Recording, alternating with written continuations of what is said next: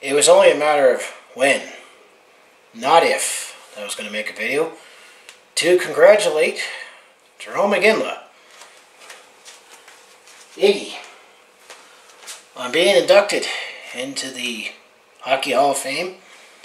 And as expected, he got inducted into the Hockey Hall of Fame on the first ballot. So congratulations, Jarome Iginla, on being inducted into the Hockey Hall of Fame, headlining the 2020 Hall of Fame class here, as he definitely did well enough to earn that honor. And the fact that I'll dare say he's my man crush. I wish I could be. Definitely had a great life, and even better as a person. And as a Flames fan, I'm definitely feel very humbled and fortunate that I got to cheer on Jarome Iginla for much of his Hall of Fame hockey career, up until 2013, where sadly he did not win a Stanley Cup with the Calgary Flames, and we were hoping that we would give him an opportunity to get one. And the fact that he did play around a few other teams in his NHL career towards the end of his career, but it just didn't look right. I mean, he was the same player, same personality, but it just didn't look right. And also, he is also going to be always be known as a Calgary Flame, but he did not start his NHL career as a Calgary Flame, as back in 1995. And I'm sure if you redid the 1995 draft today, given what we know in here, Jarome Iginla would be drafted first overall and not 11th overall, as it was the Dallas Stars that initially drafted Jarome Iginla. And then 6 months later, Joe Nieuwendyk was in a contract dispute with the Calgary Flames. So we traded Joe Nieuwendyk to the Dallas Stars for Corey Millen and Jarome Iginla. And let's just say the rest is history here. And the only two more things that I wish happened to Jarome Iginla was obviously win the Stanley Cup, preferably with these guys. And well, we got so close in 2004. And what if? And if he would have done it all with the Calgary Flames, as after when you got traded to the Calgary Flames from the Dallas Stars, as he was still playing with the Kamloops Blazers in the Western Hockey League here. And when he was told just before the World Junior Tournament, where in that tournament he won the top forward there, that he was told he got traded to Calgary. At that time, he thought he was getting traded to the Calgary Hitmen, and he was wondering, why am I getting traded to the Hitmen when I'm still at the peak of the Blazers, when he realized he were going to the Calgary Flames. And he definitely played 16 seasons with the Calgary Flames, and then he played 4 more seasons with a quick stint with the Pittsburgh Penguins, as we traded him to the Pittsburgh Penguins at the 2013 week before the trade deadline there.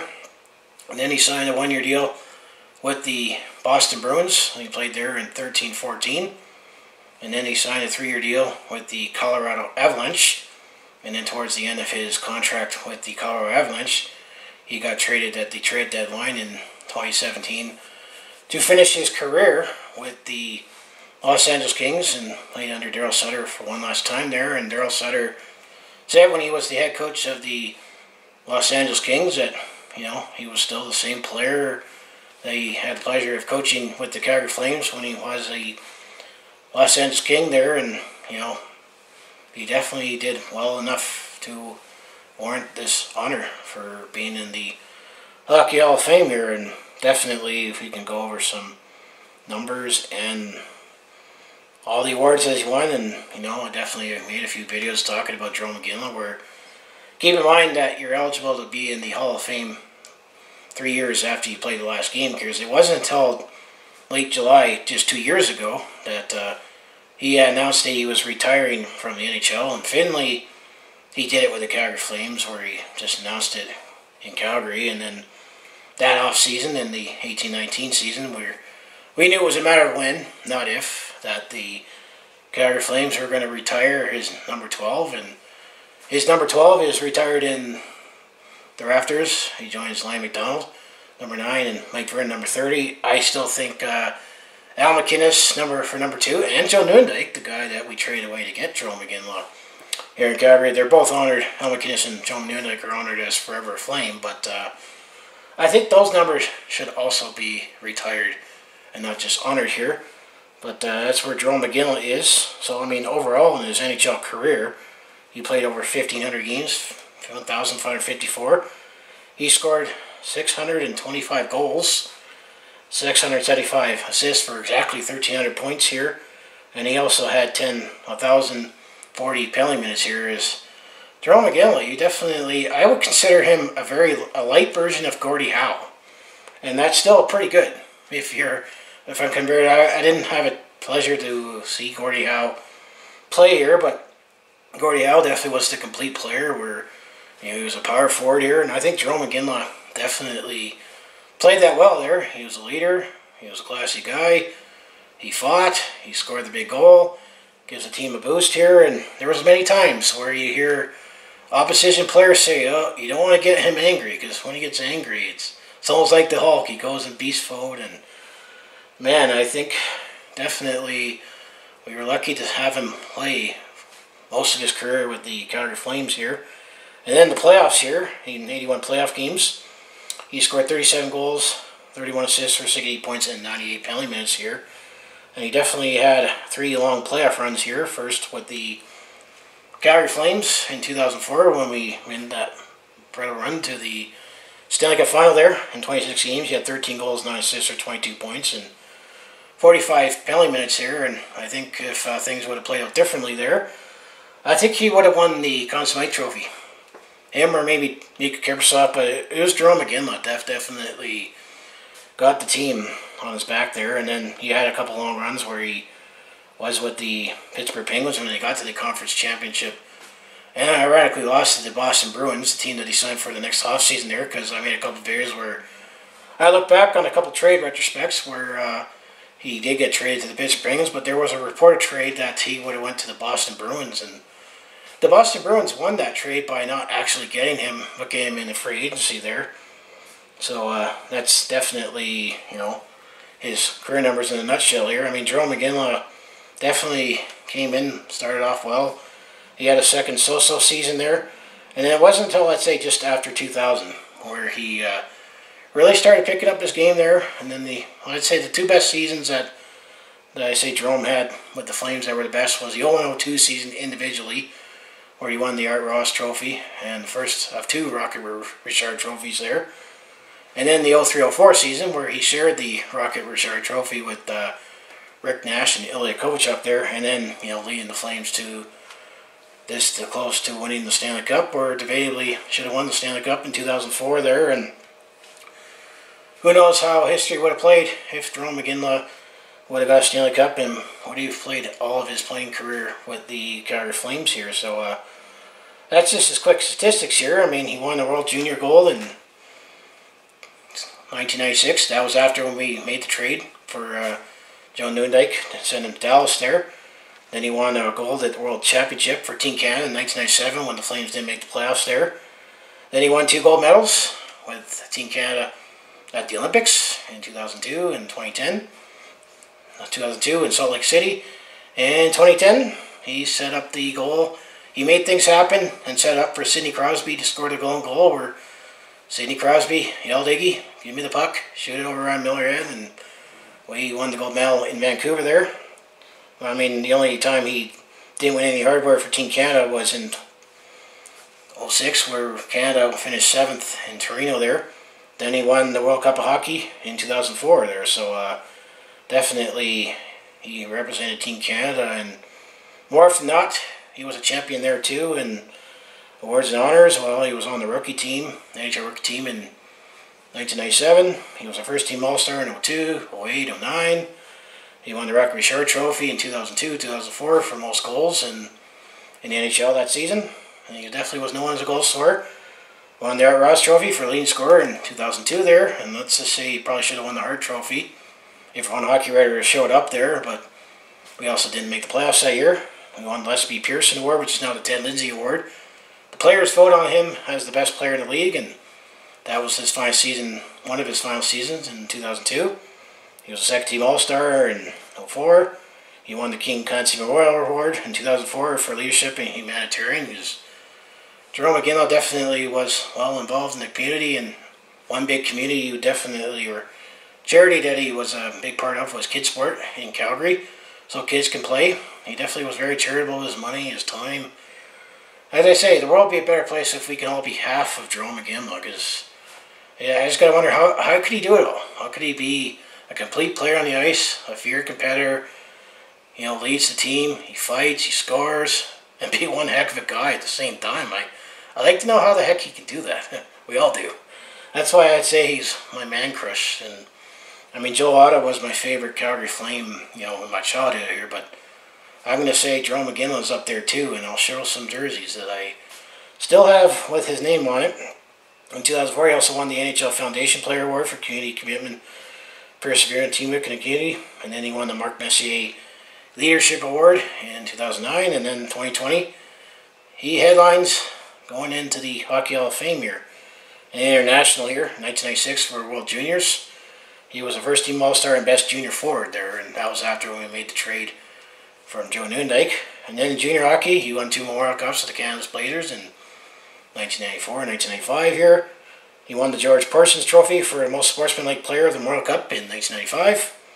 He was the first-team All-Star in the Western Hockey League in 1996, and actually after when the Canada's Blazers got knocked out of the playoffs there, Jarome Iginla was jettisoned to Calgary to play in Game 3 against the Chicago Blackhawks, and he picked up an assist in his first playoff game. And then Game 4, where unfortunately we lost to the Chicago Blackhawks in triple overtime, when we got swept there, Jarome Iginla actually scored the goal in Game 4 there. Chicago tied up late and then scored in triple overtime. So he went from junior right into the NHL there, and he fit in very well. And then he scored his first goal against the Vancouver Canucks that following season in his rookie year. I'm going to say CHL first All-Star in 1996, and then team awards. This is the Flames here, Molson Cup for most 3-star selections, 01, 02, 03, 04, 08, and 2011. He was the Molson Cup winner 6-time. Ralph T. Scurfield Humanitarian Award, 01, 02 for humanitarian contributions, and then he won the J.R. McCaig Award for Respect, Courtesy, and Compassion in 2008 here. So I'd say he's done it all in his position.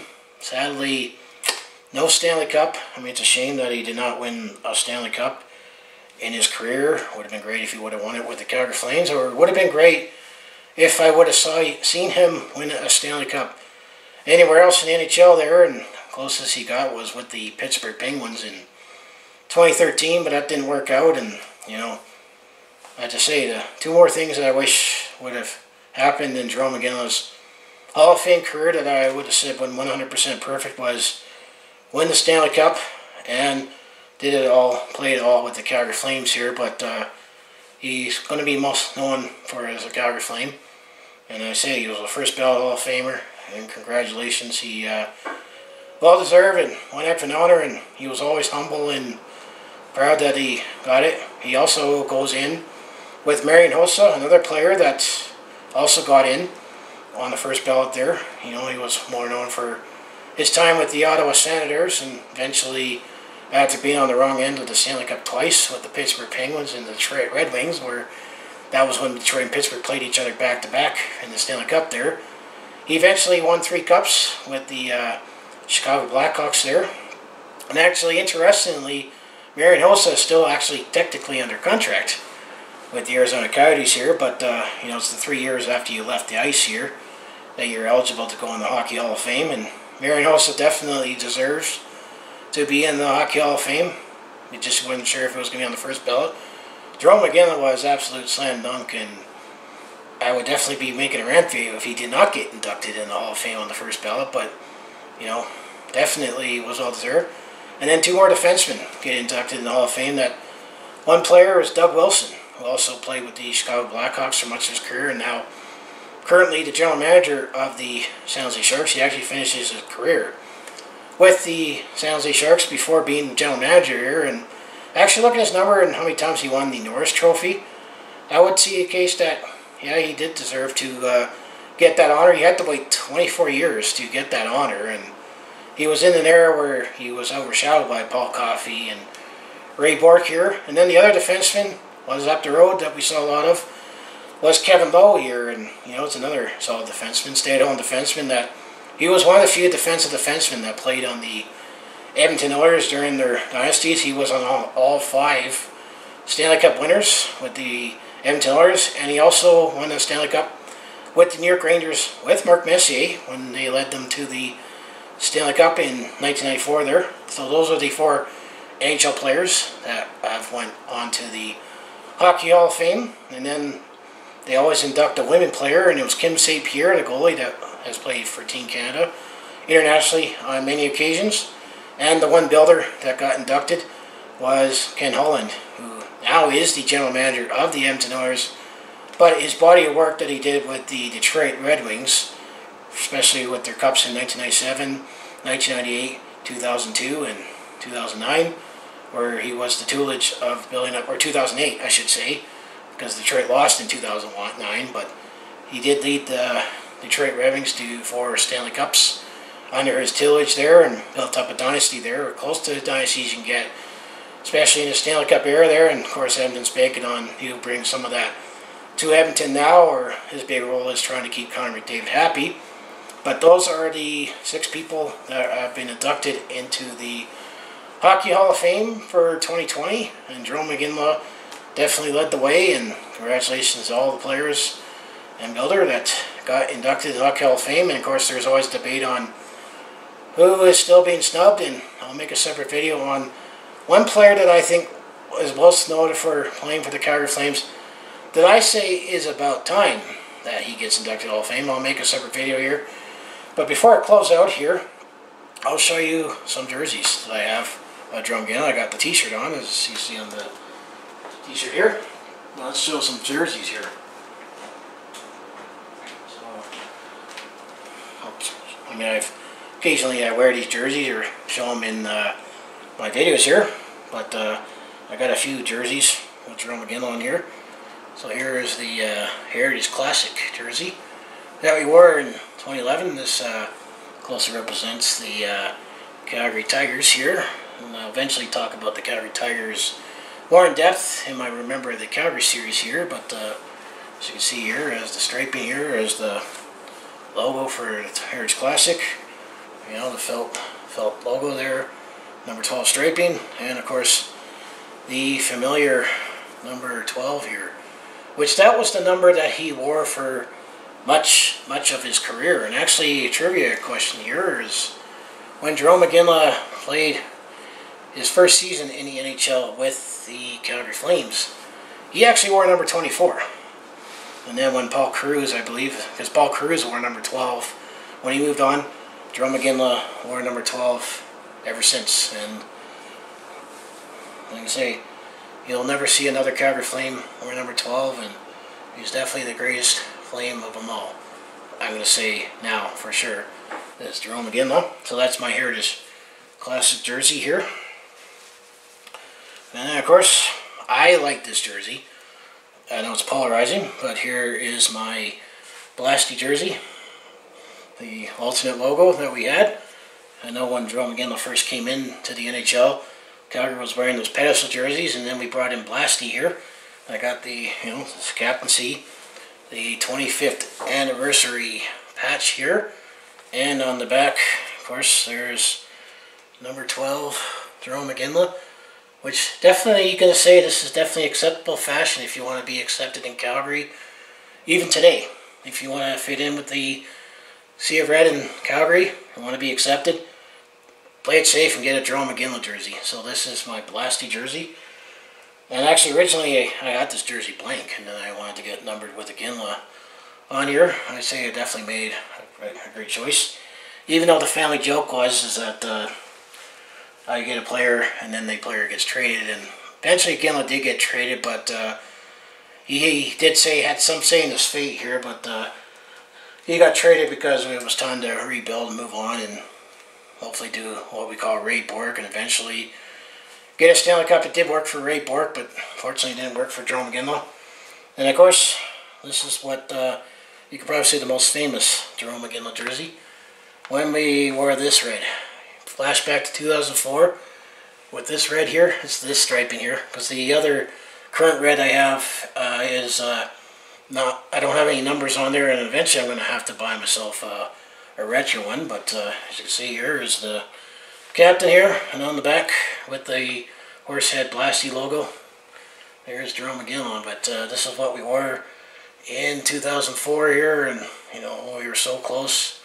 At least we got this hat here, but yeah, these are my Jarome Iginla numbered jerseys, and then of course the t-shirt here. So I'm definitely always going to have a piece of Jarome Iginla and all the memories of him, and now he's a Hockey Hall of Famer, and definitely sounds great. It was just a matter of when, not if, that he was going to get inducted Hall of Fame. And you know, this number is always going to be retired forever in the Calgary Flames history here. And you know, I gotta say, up to now, he is now the greatest Calgary Flame.